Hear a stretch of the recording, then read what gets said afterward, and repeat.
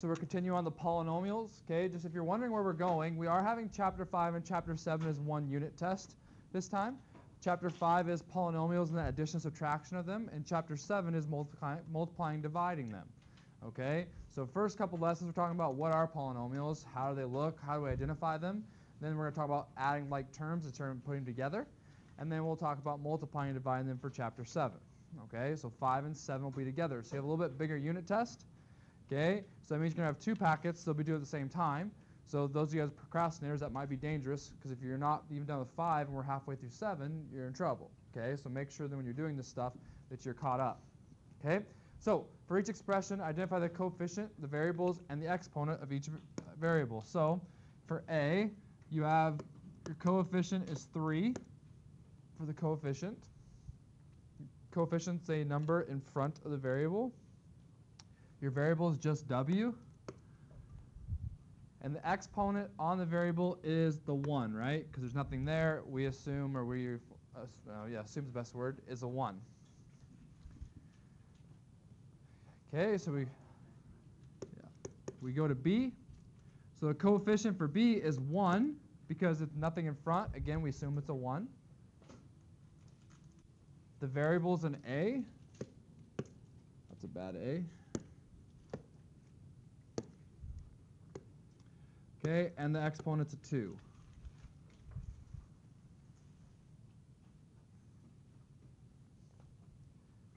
C, coefficient, -4. Variables is x and y, because there's 2. Exponent is 1 on both of them. You put 1 and 1 if you'd like. You don't put, yeah, okay. Got it? Cool. D, last one here, and then we'll let you guys ask some here. So D, coefficient's -1. A negative sign stands for -1. Your variable is g. Again, the exponent's 1. Again, if you're confused where I'm getting the 1s from, 1 in math is not, they're not going to write the 1. They're not going to write the 1 for exponents. You'll never see on a math book, you'll never see 1x. Okay, they'll just write x. Okay, so get used to that. All right. Okay, so on the show you know here, so we'll just start with Bree. Let's work around the room today. So Bree, on this one, what's the coefficient of b there? Good. And your variable? Good. And your exponent? 1. Good. Okay. Evan, how about C? What's your coefficient on C? 1. Good. Variable? B. Good. Exponent? 1. Good. Cato? 7. Variables? S and T. And then your exponents? 1 and there's a 2 on the T, right? Yeah. So 1 and 2. Okay, good. Any questions there? Okay, so now we're going to get into the process of kind of starting about talking about not multiplication, addition, subtraction. We have to understand what like terms are. Okay? Like terms have to have the same variable, same exponent. Let me say that again. Like terms have to have the same variable or variables and exponents. You guys understand that? So I kind of do, just in maybe an extreme example in terms of being almost funny. Variables could be anything. X, Y, Z. I could even say 3 smiley face minus 2 smiley face. They're the same-ish. They're the same variable. So that's just one smiley face. That'd be your answer if you're combining those, because that's just their common terms. So when you're looking at stuff, you're looking for common terms. So you have a 3x and a -2x. Those are like terms. 6y squared, -4y squared. Both y squareds, like terms. xy and yx, are those like terms? xy and yx. Yeah, because multiplication is interchangeable.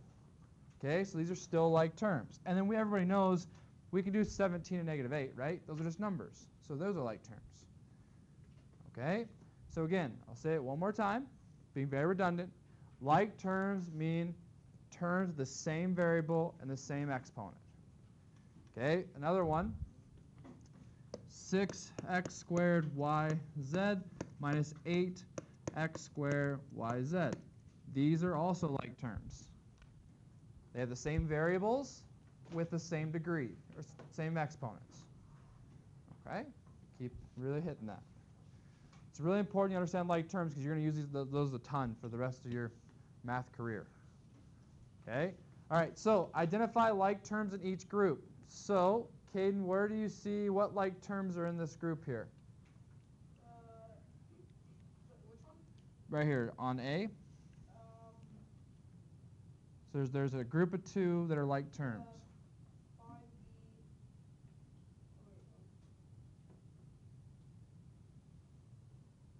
It's all right, take a second. So you're looking for the same variable with the same exponent.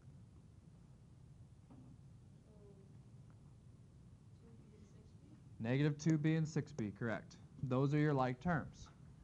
Everything else has something extra. The 5b squared has a square. The cb has an extra c. The c doesn't have a b. Okay, good? Okay, we'll try Tor. How about B, Tor? Which ones are like terms in Tor? Not in Tor, in B. It's an evil laugh. Negative 2x squared and 7x squared. Good. You got one more.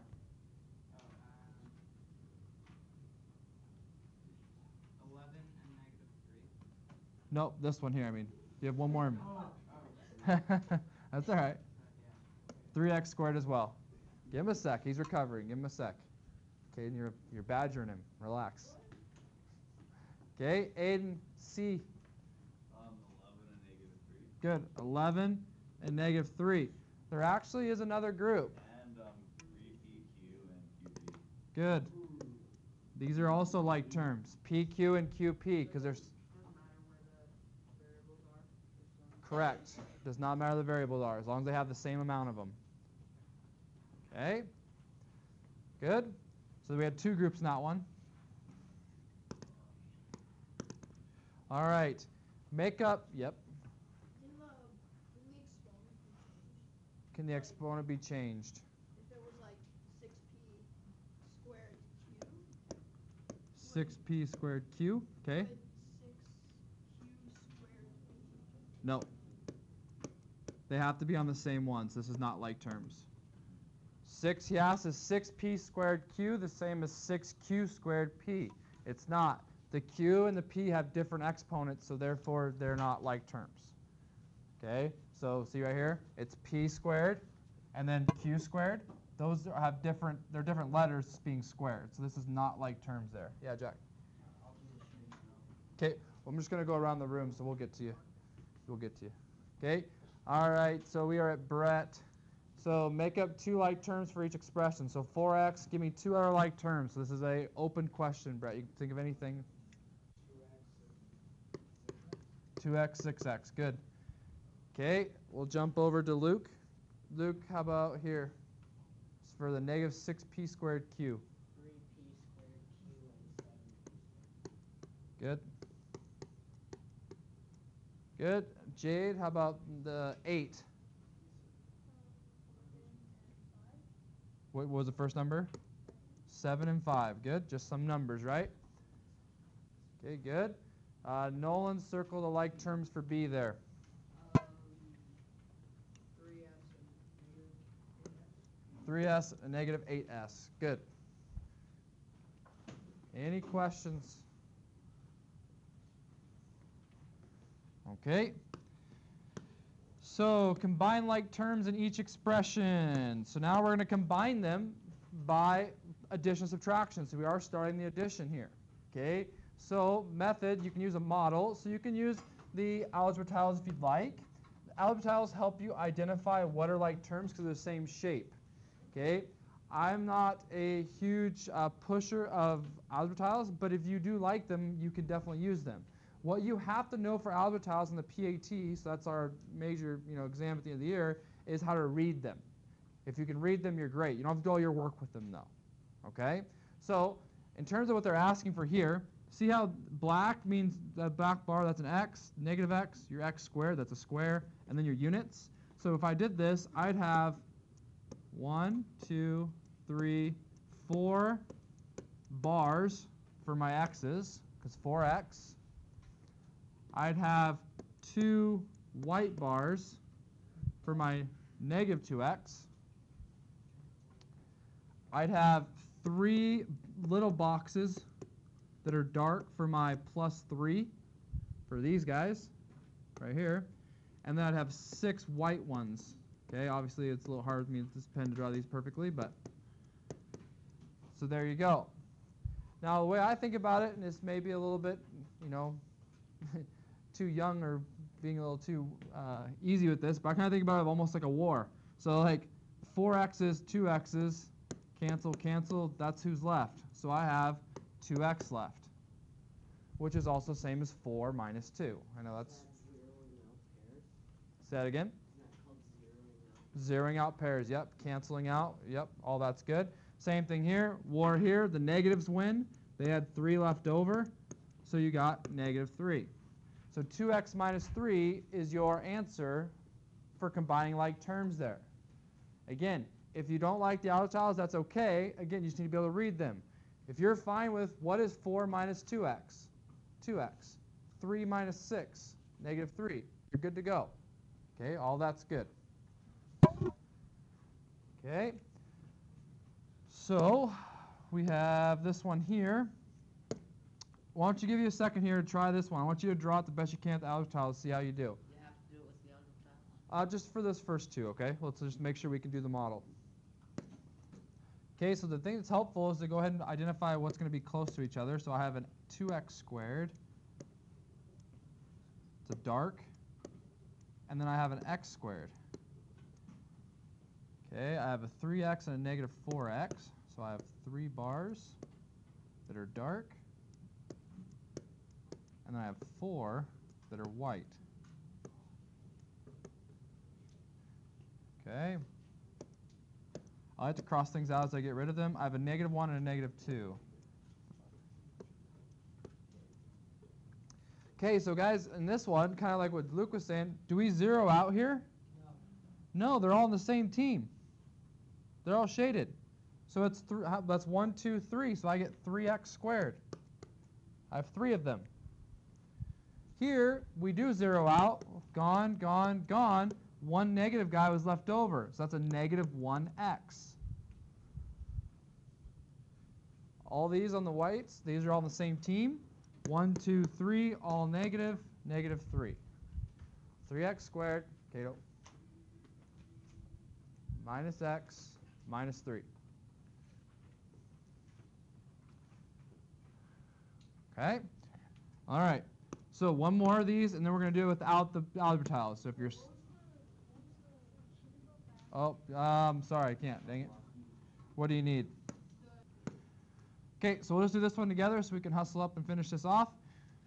So we have 4 minus x squared. So I have 4 minus x squared plus 2x minus 5 plus 3x squared minus 2x. There's my x squareds. I have a white x squared, and then I have 3 dark x squareds. Because those are positives. So I'm done with my x squareds. I have a 2x and a negative 2x. Okay. And then I have a 4 and a negative 5.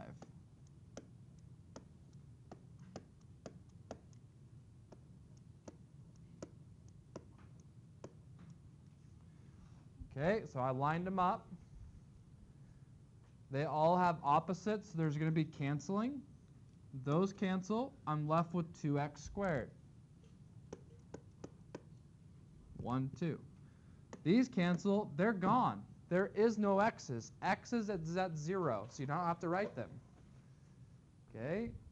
And then lastly, your units cancel. 1, 2, 3, 4. There's 1 negative left. This is your best answer. 2x squared minus the 1.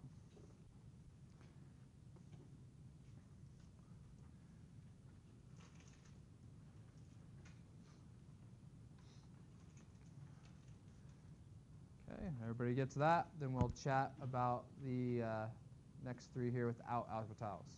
Is everybody good? Yeah? Okay, so on the next, to do with algebra tiles, you simply find like terms and you just add them together. So 4x minus 2x. That's 4 minus 2. A common mistake is when people do 4x minus 2x, they think that x is canceled. They don't.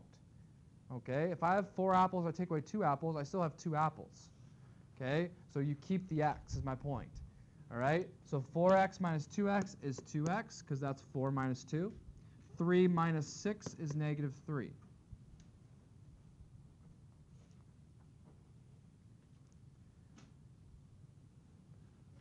So then I come down to b. Again, these look familiar because they're the same ones we just did. 2x squared plus 1x squared. 2 plus 1 is 3. Then I have 3x minus 4x. 3 minus 4 is negative 1. Then I have negative 1 minus 2, negative 3. That's how you're grouping like terms.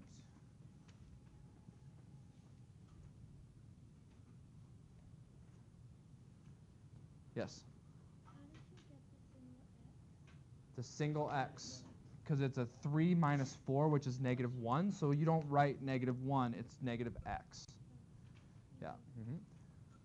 Again, remember, just an x, it stands for a 1. In that case, it's a negative 1. Okay, good question.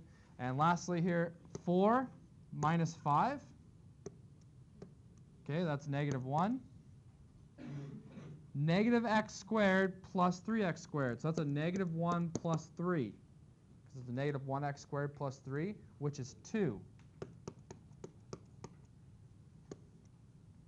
Got those done. And I have a positive 2x and a negative 2x. Those just cancel. You're done. That's your answer.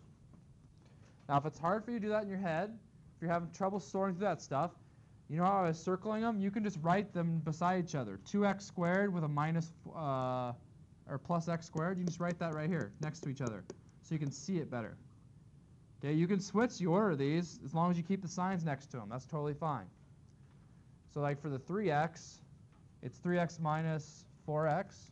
So it'd be 3x minus 4x. And you can see, oh, it's 3 minus 4. Okay? All right, last piece here. Everybody have it? Okay. All right, so draw algebra tiles to combine like terms. Okay, so we got to go 5 x's. Hopefully your x's are better than mine. So these should be shaded somewhat darker. And then I have a negative 3x squared and a negative x squared.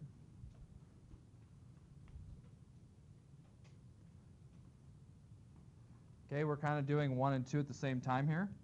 So these cancel. That gives me 3x. These don't cancel. They're all one big group. It's a negative 4x squared. And that's what goes right here.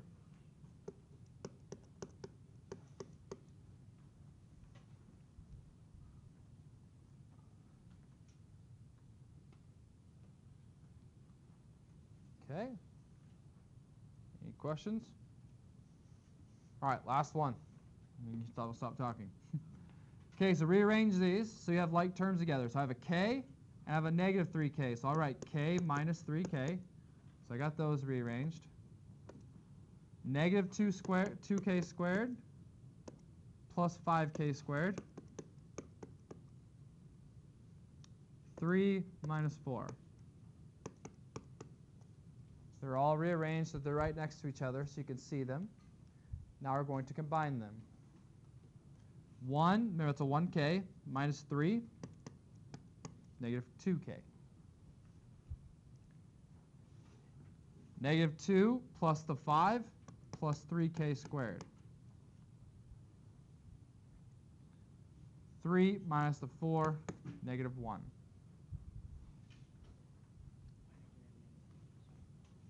Now you put it right there. And that would be it. Okay, if we have some questions.